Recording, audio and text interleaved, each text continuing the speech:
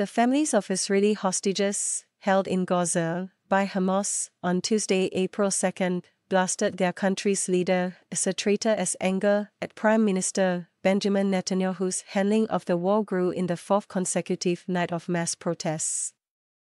Thousands gathered in front of the country's parliament, with hostage families and former Prime Minister Ehud Barak blaming Netanyahu for the October 7 disaster and demanding an election.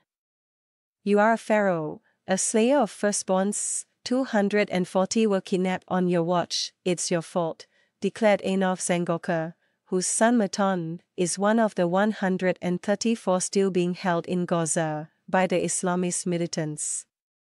"You failed on October 7 in every possible way," she declared, "and now you are an obstacle to a hostage deal." Hostage families are furious at Netanyahu, whom they say has not really pushed to have them freed.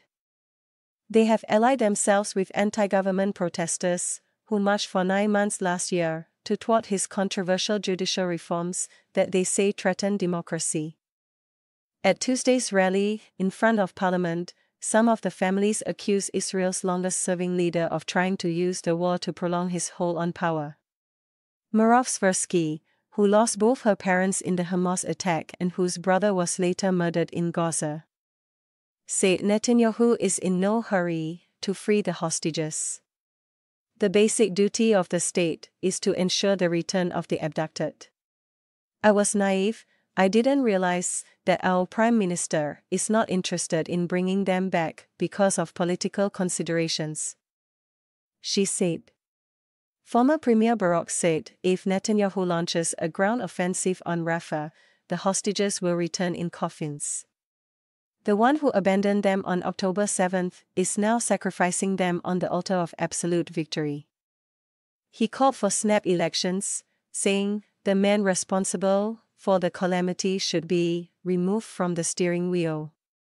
Zengoka said Netanyahu had tried to blacken the hostage families for protesting while the country was at war. "You call us traitors when you are the traitor, a traitor to your people, to the state of Israel."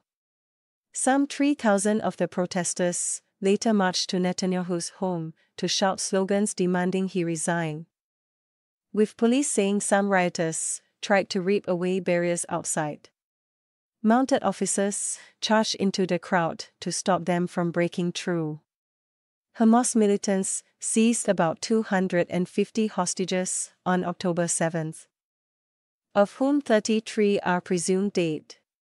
Israel has been traumatized by the unprecedented Hamas attack that resulted in about 1,160 deaths in Israel, mostly civilians, according to an AFP tally of Israeli official figures.